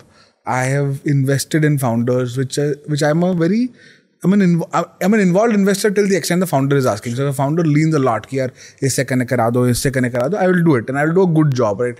I'll not only make the connect, but if it's, for example, they want to meet a marketing agency, I'll talk to the marketing agency guy, कि hey, ये founder है, इसका context है, this is what they need, they're early stage, do you have some time? Then I'll talk to them and say, hey, this guy works with us, here are his 5 projects, this is what he will typically charge you. Does it make sense? And then I'll make the connect. So I do a lot of effort in small things. And my client was telling, I can't disclose because it's still a live client of McKinsey, but he said, yaar, tere paas, don't you have a full business to run? And I told him, yaar, honestly, this was true maybe 10 years back or maybe before that. Ki a founder or a CEO or a senior person will have to do one thing for 20 hours and obsessed with it to create value. I believe that today leverage is everything. Yes. And if I'm able to create a senior team like the Ravi and Snehesh for you, who are better at doing this than me, my job fundamentally is to bring in expertise and intelligence from the world and perspective from the world into the company. Yeah. Through, for example, this 2-hour discussion, I'm sure there are 20 things that when the company employees see it, or if Muskan is seeing it, she'll be like, okay, cool. Here are 5 things that Ankur said in that discussion, or with McKinsey or with the clients and so on. Yeah. So I believe today that Bombay Shaving Company is one of 5 things that I do. Right? It may be the main thing that I do, but I have to do 4 other things to take that forward. But tell me about what you do, and how do you spend time doing all the cool stuff? Of course, content is very public, but what all do you do? Bunch of things. Let me start with the vision of what I do and why I do that. So I have this belief, Shantanu, that most people in their life make choices in their life from a point of ignorance and not awareness. What that means is that when they're making that choice in life, they don't know any better, and that's why they make the choice that they do. Give me an example. For example, in class 11th, we chose science, commerce and humanities with 0 basis. Correct. Just purely on our marks. कि अगर अच्छा है तो science ले लो, अगर business family से हो या भाई बहन सीए है तो कॉमर्स ले लो, अगर गंदे नंबर आए तो ह्यूमैनिटीज ले लो. It's fucked up on so many counts, right? Because you have no idea what it is to be an engineer or a doctor or a lawyer or a CA or a historian or a journalist or anything like that. You're just drifting. These are decisions that you take from a point of ignorance. That's still forgivable because it's very early. Most people decide on their life partners on the basis of ignorance. It's not that they have to test out multiple people and date multiple people. That may not be our culture. But they don't even know who they're looking for before they decide who they're going to spend their rest of life with. So no baseline. There's no baselining, right? There is no self-awareness. There's no understanding of what I want, what I don't want. There are no boundaries that have been discussed or defined. So it's just this loose gamble that people take. On the most important thing in life. On one of the most important decisions that you will make in your life. Far more important than the things science that we... or arts or... हम company profile, Glassdoor पे जाके 4 चीजें check करेंगे, 5 लोगों से बात करेंगे, ये करेंगे, लेकिन लड़का लड़की से अगर प्यार करना होगा तो भाई वाह, खूबसूरत है तो कर दो. And that's it. It goes there. Like we fall in love with the face, not with the mind. And we rarely recognize what it is that we love in them. Yeah. So I believe that the reason I have gotten to where I've gotten in life is because most of the decisions that I made, once I decided to drop out of my PhD and come back, were from a point of awareness, which was I knew why I was doing it. I knew what would be the worst thing that could happen to me if I did it. And I knew how to get out of that worst thing if it were to happen.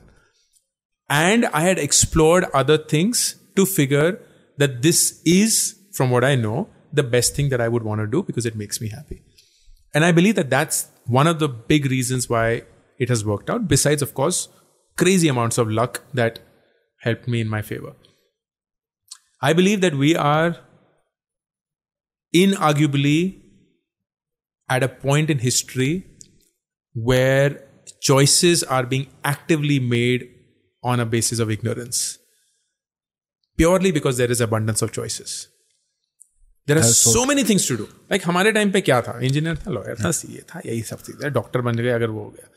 But people can become YouTubers, people can become podcasters, people can become DJs, people can become actors, people can become singers, people can, of course, become all the traditional career choices that they have. People can freelance, people can never have a job, people can have the best job, people can stay wherever they want and work for anybody across the world. People can do NFTs, people can become crypto Web3 developers, whatever they want to do. It's endless, which is why most people are ironically going more and more to the traditional routes because that's where safety lies. You think so? I believe so. Wow. So all the aberrations of a Web3 developer at the age of 17, vagara, they are aberrations. They are not the norm. The norm is we are finding far more people sitting for government jobs than we ever did. Far more people applying for defense positions than we ever did. Far more people wanting to become doctors and engineers that we ever did. वो number कम नहीं हुआ है. Like, ऐसा नहीं है कि NEET के exam में कम लोग बैठते हैं या यूपीएससी में कम लोग बैठते हैं. वो जितना था हमारे जमाने में उससे बहुत ज्यादा हो चुका है. क्योंकि सीटें बढ़ चुकी हैं, अपॉर्चुनिटीज बढ़ चुकी हैं एंड ये अंडरस्टैंडिंग हो चुकी है कि यार इतनी सारी चीजों में हम कैसे चूज करेंगे. वही बन जाते हैं जो माँ बाप बोलते हैं या हमने देखा है चलता है. Unless, of course, there becomes a pattern. Like entrepreneurship now is like the cool thing. But how many people truly want to become entrepreneurs in this country? And how many have the gall to actually go through what you have been through or we have as a collective? Very few. They're just doing it because दूर से अच्छा लगता है. अरे $100 million raise हो गए. अरे देखो बंगला गाड़ी खरीद लिया. अरे देखो Fortune 40 under 40 में आ गए. वो सब हो गया. They don't know what it is to become one. So that is where I'm coming from. I believe that awareness is critical in the life choices you make, and it's becoming harder and harder to make those choices. So what I would love to do is to build whatever you may call it, an entity, a company, a startup, a movement, a collective, whose only purpose is to help spread awareness. Not make people make choices, not to suggest this one is right, this one is wrong. Simply and simply make people aware. Okay. About anything and everything that you could. The way that I'm doing it is through content. That's the start of it. That's not the necessary end of it. So today, if you were to ask me, I split my time between three main things. I create the content that you see. Yes. And that's a well-oiled engine. It's across all platforms. It's again centered on awareness. And every social platform has a different persona that I cater to. And a very different identity and a very different TG that I'm speaking to as well. I am also along the side building my education startup, or let's say an education business. I don't want to call it startup because I'm doing it very differently from what I did in the past. It's bootstrapped. It's profitable from day one. It doesn't have any ESOPs, no shit chat. It is money given to people at the end of every quarter basis the profits that the company makes redistributed back. True dividend. True dividend, right? True dividend. Interns in my company are earning 8 lakhs a year. These are interns. And this is because this profit pool है. एक common pool होता है, उसमें सब वो बढ़ जाता है. But what's the education business? So it basically are fully online with a part element of live classes built into it. Again, around the concept of awareness. So pick up pieces where people are ill aware and make them aware. For example, there are 4 courses that run right now. The biggest selling course is a course on time management. I manage my time, I believe, wonderfully well. And that is one of my superpowers. And I think that people struggle to manage their time and have no idea how to do it. And I just teach time management. I remember you told me, I told you that, hey, we're doing this, and you said, can you drop me an email with the details? I said, yes, I will. And then very cutely you responded back saying, I will check it at 1 p.m. when I check my emails for the day. I was like, wow, that is incredible discipline and very transparent about expectation setting also. गुस्सा हो जाते हैं. मैं अपनी emails दिन में सिर्फ 3 बार check. So my emails only hit my inbox only 3 times a day. So I have a software that I use where my emails are parked, blocked, screened, blah blah blah, and वो दिन में सिर्फ 3 बार मेरे inbox में आती है. Because मुझे ये रैंडम पना नहीं चाहिए कि कभी भी दे गया तो कभी हो गया, क्योंकि फिर जिंदगी भर तुम, and I get a lot of emails now, so it can't be possible. Anyway, yeah, so time management is one.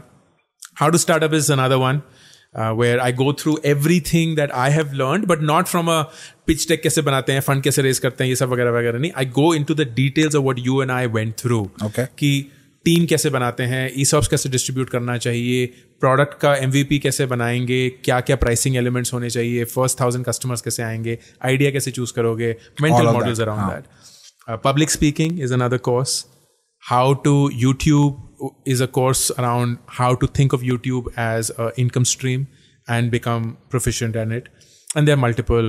I remember when you had put, I think on LinkedIn or somewhere, where you had put your entire YouTube strategy to the public. Yes. So this is what I have learned, and it was extraordinarily rich. Yes. And that has become now a full-fledged course. It's a full-fledged course now. It's a 2-month live cohort and then a fully recorded on-demand course. So that's something that is shaping up well. It's immensely profitable, ridiculously profitable, I would say. The thing that I'm doing very well, which most people struggle with, is I'm using digital marketing because I understand that very well for the last 10 years of my experience to the hilt.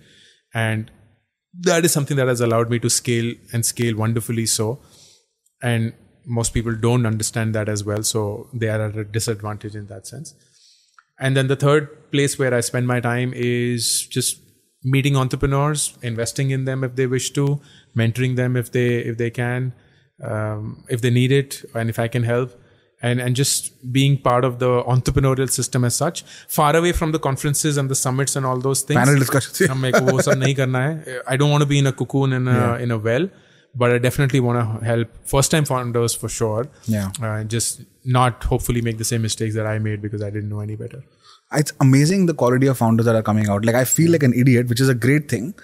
I was telling you yesterday, I met 12 high school students who in their high school have created dialysis machines that are micro dialyzers. They have created, one guy had come in with a bionic arm, a functioning bionic arm made from cotton and motors, because his neighbor is an amputee and he felt that she needed and he was, can you imagine Ankur, a 14-year-old coming in and saying that a bionic arm fulfills 2 purposes, cosmetic and functional. If it does not look good, however functionally good it is, person won't like to wear it because she will not look nice. She doesn't want to look like Terminator. I was like, that's insane. So like, अच्छा भी दिखना चाहिए. Exactly. And then the thumb is the most important one. Yeah. So I have put 3 motors here. I put 1 motor here.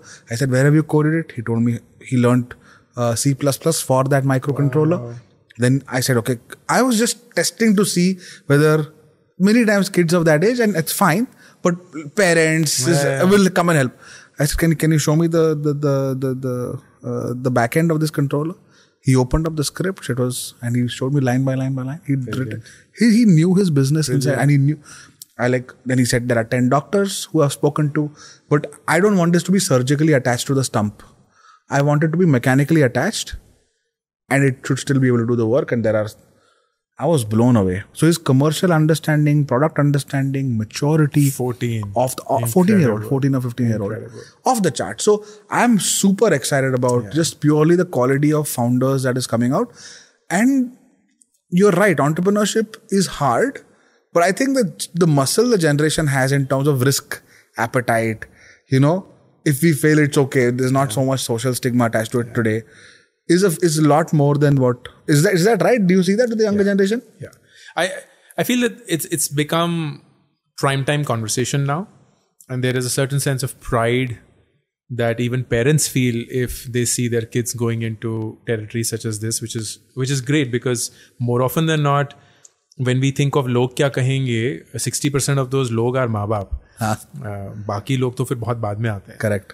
And if somehow माँ बाप are in that mode where they don't require as much convincing and instead they're appreciative and supportive, it solves a large part of the problem. So things as Shark Tank and all those, they've helped make conversations prime time and Correct. and done that. So clearly, and of course, notwithstanding the success that the startup world has seen in the past, where we have had people make actual money, had successes come out, had enough and more inspirational stories of people who were not from the best brands and yet made it and so on.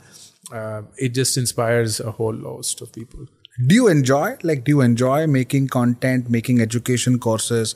And how much of it is you, like as a founder, sometimes a lot of the heavy lifting is by the founder for maybe the first few months or years of the company. And then the team comes in. But in this case, the company and you are very interlinked, right? You are the company, you are the brand. So it will always be you. So is that a flywheel you struggle to think about? Like, do you think that you can, like, you could live nearby and the company was a concern without you? Here, that option doesn't exist. It does if you start to look at content as something which stays permanent, not something that comes in and goes. So if you're creating content which is quote unquote news-like, and that's not the content that I create, then you will always struggle with the problem, because if there is no equivalent association of that news coming through, then people will be like, मुझे इस इंसान से वो news नहीं सुननी है. Oh, is it? Because I'm used to hearing it from someone else, right? And it's like a good case example is our time growing up. NDTV, Pranay Roy was the face, like inseparable. So it took a lot for, say, a Barkha Dutt to come in, or for somebody else to come in. And it took, like Rajdeep, and it took like years and years and years of conditioning, जहाँ वो 7 बजे वाली news से शुरू करते थे, फिर 8 बजे आते थे, फिर 8:30 बजे आते थे, फिर किसी दिन उनकी औकात हुई कि जब प्रणय रॉय बीमार था तो वो 9 बजे वाली न्यूज़ में आए, तभी लोगों ने गालियाँ दी, नहीं हमें प्रणय रॉय चाहिए, blah blah blah blah. But if you're creating content which is time agnostic, which just stays, then the best part about that content is that people don't know you're not making content anymore, because that content is there. So it's like, if I create a content around, hey, what's the concept of compounding, for example, on YouTube, it doesn't matter if that video is 4 years old or 4 months old, it's still going to hold value. तो अगर मैं आप जिंदगी में कभी भी compounding के ऊपर कोई वीडियो नहीं बनाऊंगा, वो वीडियो तो हमेशा रहेगा ही, unless I take it away. Correct. And that relevance will always remain, because that's a law of nature and math. It's not something which was कि 20वीं और 21वीं सदी में ही compounding आया था, लेकिन पहले कभी नहीं था. Correct. So that's the center of it, which is a very big decision, that none of our content will ever be time sensitive. It will be time agnostic. It's always relevant. That also reduces the stress on the system, because we are never keeping up with anything. Like there is a brand that we work with. They sent an email yesterday saying, hey, first week of September में ये live जा सकता है क्या? And like, sorry, schedule booked out है. 20th September is the earliest time. क्योंकि हमारा schedule महीनों तक planned हो जाता है. And that's because हमारे को कोई time वो नहीं करना है कि अरे इस time पे तो ये concept चलेगा ही नहीं. हमारा तो concept बिल्कुल perennial है. Correct. And it is going to be there. So that is the one thing. For the education course, the education business though, a big question that I do not yet have an answer to, but I think we will get there, is does trust flow like SEO does? Because I looked at SEO and the concept of SEO, and I looked at how Google does the entire page rank algorithm.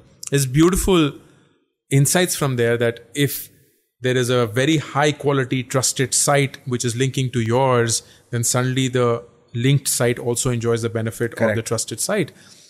And I think of myself as the one who could be potentially the trusted one, the one with the high quality. Can I then pass on that trust to somebody else who is far better than me in a certain area, but does not yet enjoy that trust or that public reputation that they ought to? Correct. So can I be the sutradhar as against the key actor in there? So supporting cast mein main kar sakta hu ki nahi? And that is a test that we are beginning to take. The YouTube course was a test around that. The entire YouTube course was conducted by my YouTube team. It was not conducted by me. Oh, is it? So of the total contact hours, I had less than 10%. And they did a brilliant job. They designed the course, they delivered the course, they built the community. It was completely managed. मैं बस एक special appearance आके दे देता था, and जो मेरी classes थी वो मैं लेता था, but बाकी सब में I was just another spectator like the entire audience. And it worked out wonderfully well because people see the quality of content and it is indeed rich. Yes. But they came in because I spoke of it. And that is a nice way of building that out. So that's what we're trying to do. And time will tell whether it works or not and to what extent. But the content piece, I am not worried at all. So you're saying the voice is not as important, clearly, at least at the educational level. But on the content pieces which are more public, like your YouTube channels, your Instagram, that's where your voice remains an important part of it, right? And that's why the one decision that we made is that we are never going to make that as the key monetization stream. So I look at all of this as a business. Okay, so break this up for me a little bit. Actually, yeah, sure. So all of this is a business. This is my livelihood. This is what I do. This is how we earn and this is how we make money. For example, last year, we made 17 crores in revenue. 17. And 8 crores in profit. Because kharche hi nahi hai. So, did you redistribute all that 8 crores into everyone? So 10% of the profit goes back to the team. And so the entire team earned 80 lakhs as the additional bonus over and above their stipend or their salary. And it's a very small team. We are 9 people. Wow. So, and the rest of the money is you can reinvest it. Yeah. We just, we're building the net worth of the company because there will be significant investments that we will make in the future. It's 100% owned by me and my wife. We never intend to raise any capital. We never will. And 50% PAT business. It is crazy. That's it is crazy. Yeah. And this is after literally expensing everything that we could. Like literally everything that we could. सब कुछ जो हमने खरीदा, laptop, phone, office, rent, travel, सब कुछ. Do everything in style and still you have an 50% PAT. तो एक dream है यार ये. हाँ, मतलब ये अब ये ड्रीम है. पहले ये ड्रीम नहीं था. पहले ड्रीम था कि 700 करोड़ की कंपनी, चाहे लॉस में हो, क्या फर्क पड़ता है, पर 700 करोड़ है. But I have over the years realized that there is beauty in being slow, in being deliberate. And I know कि ये 17 करोड़ का business, like we are already on track to do upwards of 30 crores this year. And हम ऐसा कुछ and consistent profit margin. Yeah. Like in fact, it'll be better off because खर्चे ना fixed है, variable ही नहीं है. वेरिएबल खर्चे नहीं है हमारे बिजनेस में. हमारा सब कुछ फिक्स कॉस्ट है. The only variable cost is digital marketing for education. Everything else is a fix cost. तो your profit margins are actually becoming better at scale. It doesn't version. So this is so cool. Ashish Mohapatra, our friend, the other day was saying, unsexy, unglamorous businesses are the most profitable. But clearly, the most glamorous businesses are also equally profitable. So Ashish has been, Ashish should have his point. He should weigh in on this a little bit. Of business के बारे में बात करेंगे, yeah. But the multiple, the reason is because I have been an entrepreneur. Yeah. If I hadn't been one, all of this would not be possible. So I would argue, and I have zero data to make this statement, so forgive me for making it. I would think that on a per unit basis, whatever that unit is, subscribers, followers, view, blah, blah, blah, blah, blah, I make the most money in the country. Greater than most very big content creators, क्योंकि उनको नहीं पता है कि content का करना क्या है. उनको नहीं पता कि कंटेंट कैसे बेचा जा सकता है. उनको नहीं पता कि इसके ऊपर मल्टीपल इनकम स्ट्रीम्स कैसे बनाई जाती हैं. क्योंकि उन्होंने वो किया नहीं है कभी. तो वो सीखेंगे of course and they will get there sooner then later.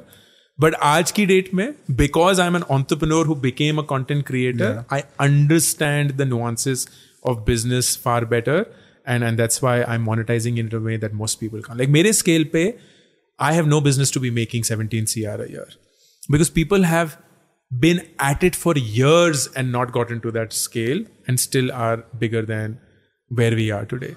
But give me a sense of how this 17 or this 30 crores stacks up. So basically, there are multiple revenue streams. The one big decision that we made around content was we are not going to monetize that content in terms of charging anything from the end consumer or charging it through ads that run on, say, YouTube. So my channel will be one of the very few channels in the country where there are no ads running on the channel. It's amazing also that you're saying per user or per subscriber you make the most money. Again, as I said, zero data to prove it. I'm fairly certain. Like entrepreneurial conviction is rooted in a fair bit of accuracy. No, it must be a pompous thing to say, but nevertheless, I think there are, as I said, multiple revenue streams. The one is we took a conscious call that ads nahi chalenge. That could easily make about 10 lakhs a month for us. Oh, really? Because we are at that scale. So we're saying no to that kind of money, but that's perfectly fine. What we do though is work with brands. And some of these brands are long-term associations. And some of these brands will be occasional sponsorships or something like that. Long-term ones will be, of course, brands that I personally use. I know the founders very well. I really like the product. So Udemy is there, Small Case is there, I&D Money is there. These are brands that I have used for several years before I started working with them commercially. Leverage Edu is there, so on. And seamlessly fit into your content also. Exactly, right? So there will be enough and more conversation around कि मैं किस topic पे बात कर रहा हूँ, ये product उसमें कैसे seamlessly integrate होगा, क्या वो सारा अच्छे से हमारा काम होगा. And there are a few sponsorships and so on. So that's part of the money, which is a very healthy stream. And I frankly did not have any idea it is this big, Shantanu. It is a massive, massive market. You call it influencer marketing, you call it whatever it is. But once you get to a certain size and scale and a certain persona, money start flowing in. So my manager is Ruchi, who's my wife. She manages all my commercial conversations. Wow. And we have never reached out to anybody. Everything is inbound. We have a one price, no regret price. हम कोई negotiation नहीं करते हैं because zero time waste करना है उन सब चीज़ों पे. तो हम लोगों को बोलते हैं ये हमारा price है. We understand if it is outside of your budget, but this is the only price we have. So I have two modes. I will do something for free because I wanted to do it, or this is the price at which I will do it, और कुछ नहीं है बीच में.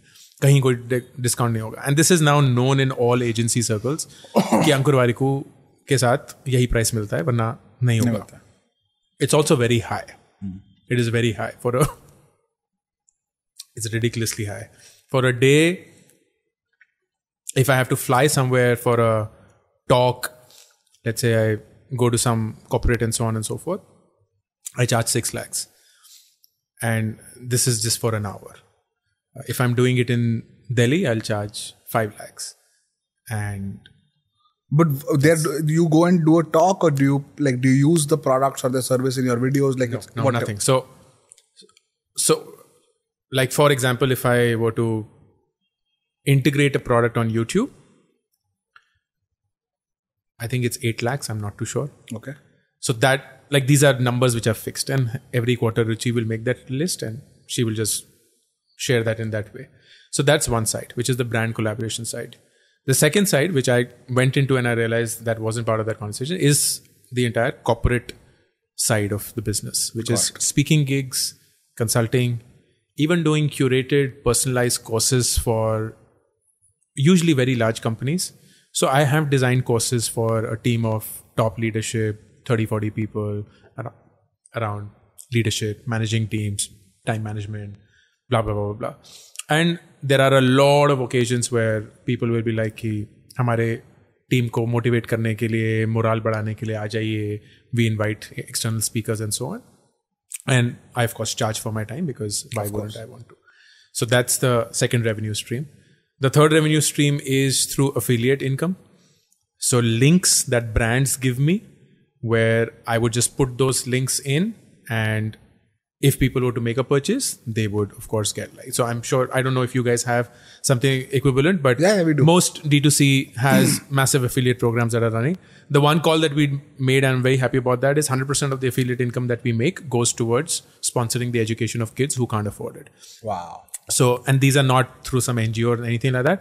लोग बकायदा मुझे लिखते हैं कि हमारे ये हैं, father is let's say a guard and 2 साल से फीस नहीं गई है क्योंकि कोविड में उनकी नौकरी चली गई वगैरह वगैरह वगैरह, and then we'll do that. It's ridiculously, like last year we made 36 lakhs in affiliate income, which is not a trivial sum of money at all. That went to 53 students, and that's automatic. Like you don't need any business development or zero, whatever. Nothing. I just put those links in my YouTube or anywhere else. They're there on that site and so on. And what's the split like in terms of percentage across these 3 streams? The big one then is the courses, as I said. The course is the big one. The courses are the big one. The courses are run as a digital marketing engine. So the thesis is my content is never ever going to sell anything that I make. It's only going to talk about either other products or things that help people. Correct. Because of this, hopefully over time, I will build trust. And that will be through several years of doing it consistently. I will use this as the trust engine and not the sales engine. I have about 7 million followers across social media. I could very well sell them anything I want, but I will not. I will never sell them anything that I have made. I will then complement that with a very strong, effective, robust digital marketing plan through which I will reach out to people who do not know of my existence at all. So to give you numbers, every month about 28 million people organically consume my content and about 43 million people are reached through my ads. So there are way more people who are reached through my ads than my content reaches. तो जब वो मेरा ad देखते हैं बोलते हैं ये कौन है इंसान, and वो skip कर देते हैं, understandably so. हम भी यही करते हैं. फिर वो दूसरी बार ad आता है, बोलते हैं कौन है ये इंसान, फिर वो फिर से skip करते हैं, फिर तीसरी बार होता है लाइक कौन है ये कमबख्त इंसान, फिर से skip करते हैं, फिर चौथी पांचवी बार irritate होके at some point of time they will Google me up like कौन है अंकुर Warikoo. And when they Google me up, they will hopefully see years and years of good quality content that they find value in. And that is why they will be tempted, if at all, to buy the course. Which is, by the way, a journey that we have tracked and it works wonderfully well. So that is the courses side. But then that has an expense of digital marketing. Yeah. So if I were to give you a split, about 40% of the revenue is courses. Wow. About 25% is brand collaborations. About 15% are speaking gigs, corporate events, and so on. And then there is this peripheral of about 5-10%, which is the rest of the income. So it's a nice, happy spread. There is no over-indexing on just one part of it. And it continues to. That's unbelievable. But tell me about, I know that, you have to, as we reach this is a mesmerizing conversation, to be very honest. Like, I can see why you have a flair for public speaking. You are very articulate and also very thoughtful about the way you put messages together. One of the messages has been around financial independence for youngsters. I wanted to kind of know what it was for you. Was there a number you had in mind to get to? You clearly are probably making a ton of money right now, and you've been making a lot of money for years. But that was always revenue. This seems to be capital. Yeah.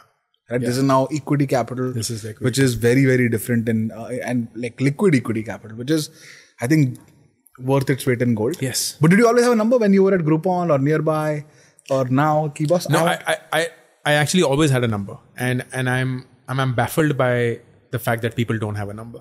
What's your number? The number is 21 crores. That's very specific. It's 21.76 crores to be specific. $3 million. Yeah, well, depending on the exchange rate. That number basically pays for everything that I want to do in life. And I don't need any amount beyond that. Like if it of course comes, then I'll have to figure out what I have to do with that. But ye bachcho ki education, hamare sare living expenses, inflation adjusted.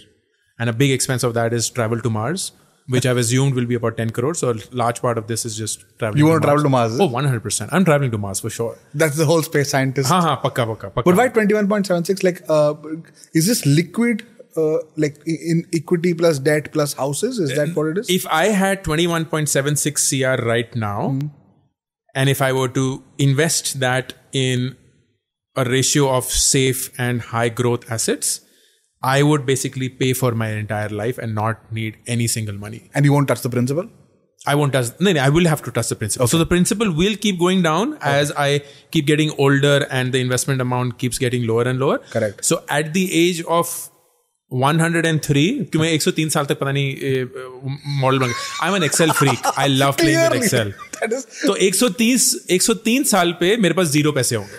So you will kind of eat into it fully. धीरे करके वो. But today's value 21.76 crores. Today the time value of that is 21.76. Wow. And have you surpassed it? You're near it, at it? No, I'm quite far from it. But you will clearly get there. It doesn't matter whether I get there or not. The reason why I'm baffled people don't have the number is because if you don't know what you're chasing, you will continuously keep chasing. And that is where most people get trapped. They don't know कि जिंदगी में वो जो भी कुछ करना चाहते हैं उसके लिए कितने पैसे चाहिए होंगे. It doesn't mean, जैसे मैं लोगों से पूछता हूँ, how much money do you need in life? तो कुछ लोग होते हैं जो बहुत ही ridiculously low आंसर देते हैं, 10-20 लाख में हो जाएगा, because they are so focused on their immediate goal कि ना ये लोन चुका दें, ये गाड़ी खरीदने हो जाएगा. And then there is the other extreme which is like 500 crore. बोले तुम्हें पता भी है 500 करोड़ खर्च कैसे करते हैं? I don't know how to spend 500 crore. I really don't know. And I am not fixated on generational wealth. We have decided that our kids will not get anything. We will sponsor their education, and after that, हमारा काम खत्म. And we are just hoping that they're smart enough to figure this shit out. नहीं होगा तो देख लेंगे.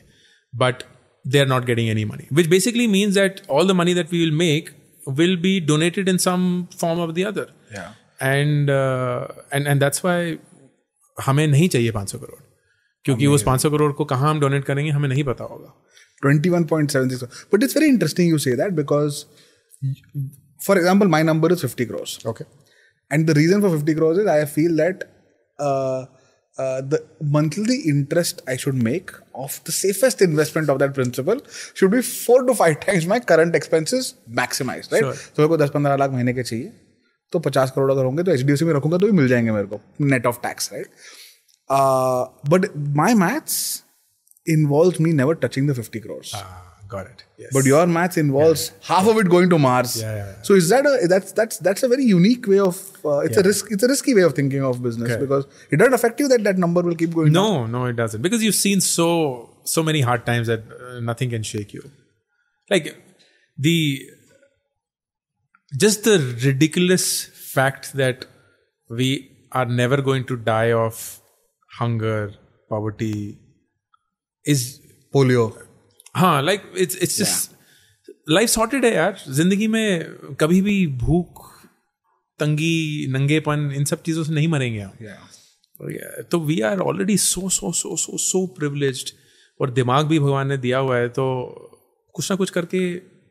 It's amazing. You're right. Like I don't think, like if you were to replace both of us by our parents, like your dad and my dad, for example, at the same age, let's say, that they would ever be able to have the conversation ki how much money do you need. This is a very real conversation. Yeah. And I don't know Vidur ke generation mein what it will actually become. Will be actually, yeah. The country is booming, and it's amazing to just see it happen. You just see, like, it'll be a very, very different world. It'll be a very different world. Good or for bad, once, not so sure, at least I'm not, but it'll be a very different world. And I have a stronger suspicion it will be for the better than for the worse. For the world, or you mean for the country specifically? No, I think collectively for the world and also for the country. I have this, Ruchi and I have this constant debate in our family where we lead what I would call a very sustainable way of living. We're both vegetarians. We compost our entire food waste. We eat organic. We have a farm where we produce our own. In Kashmir, in Delhi? नहीं, यहीं Delhi पे. Like, she used to work for an organic farm. Okay. So that's where she learned that entire thing. तो हमारी सारी सब्जियाँ farm से आती हैं. हाँ. Pesticide free and ये सब वगैरह. हम बाहर से कुछ order नहीं करते हैं. लोग बोलते हैं क्या order करते हैं हम Domino's के अलावा कुछ order नहीं करते हैं. हमें Domino's बहुत पसंद है. But I keep telling her, everything that we do on an individual level towards saving the planet is a waste, because nothing happens at an individual level. Yeah. And it just so happens, I was in a conversation yesterday with one of my favorite writers of all time, Seth Godin. And he's You were in a conversation with Seth Godin? Yeah, I was in a conversation with Seth Godin. And he's just released his latest book called The Carbon Almanac. And it's basically around climate change. And he stresses upon the same point. He said that as a marketer, I feel ashamed of the fact that the most successful marketing campaign in the last century has been British Petroleum convincing the world that individual efforts during climate change are far more important, because they're not. And there is enough data to prove that. Until there is a systemic change in the way that we look at the world, it's not going to happen. So the larger point being, I am a firm believer in technology. I'm a firm believer in human capability. I'm a firm believer in the potential of mankind to keep progressing and to find out solutions to problems that we don't yet have solutions to. And I do not think that our resources are limited, because the one resource that we have, which is the human mind, is unlimited. So will we face a water calamity? Yes, perhaps in our generation, but after 100 years, no. I'm certain we will have a way of producing and navigating through that problem in a way that we don't understand as yet. Will we run out of coal? 100%. But will the world die of that? No, I'm 100% convinced we will find energy sources that will fulfill our needs and so on and so forth. And I believe that the one thing that will help India is just our way of processing and putting things that we know to work. We fancily call it jugaad, but I think jugaad will manifest itself into a more formal way of implementing and seeing itself visible. And I think agle 40-50 saal to the world will come to know of jugaad as the way of making things happen. Have you read this book called Let There Be Water? No. It's about Israel and how they solved the water problem. Is it? Yeah, it's amazing. Brilliant. So Ashish Goel, the founder of Urban Ladder, he's a big enthusiast. So he told us to have a look. One final, Ankur, I'm hoping that people who listen to the BarberShop will go on to think that starting up their own business or being entrepreneurial in their own life, it may not be VC funded or becoming a great content champion or what. It may not be. It could be something at a smaller scale to start with and so on. But I'm hoping that they are nudged by these conversations in that direction. But any very tangible or heartfelt advice from you to someone who's listening who might want to go on to do this in the immediate future? I believe entrepreneurship is not a profession, it's actually a state of mind. And by that measure, you can very well be in a job and act like an entrepreneur, which means the true definition of an entrepreneur is there is disproportionate value you can create from the resources that you have. Context agnostic. Context agnostic. You could very well pick up a shaving product, a grooming product, and convert it into something which is far, far, far bigger than the actual value of the product, which is what you guys have done remarkably so. In the same breath, you could very well pick up a PowerPoint presentation that you have to make and make it far, far, far more valuable than the actual presentation that you were supposed to make. Thus, adding tangible economic value to your output. If you do that, you're an entrepreneur. If you continue to deliver the exact same expected value of the resource that you've been given, you're an employee. By that measure, there are hundreds of entrepreneurs I know who are actually employees, and there are hundreds of employees I know who are actually entrepreneurs. So the only thing that I would say is, while it looks very attractive, very sexy, very glamorous to start your own business, and I hope and pray that you go on to do that, please don't think of yourself as a failure or live in FOMO if you're unable to start a business, because while at work, if you were to constantly look at what is the value of the resource that you are working on and how can you add or create disproportionate value to that, you will ultimately end up creating wealth, not just for yourself, but for the company, for the country, for the world. And that is you being an entrepreneur. That's amazing. So you're basically distinguishing and saying it's more important to be entrepreneurial than to be an entrepreneur. Absolutely. Because that encompasses a far wider impact universe than...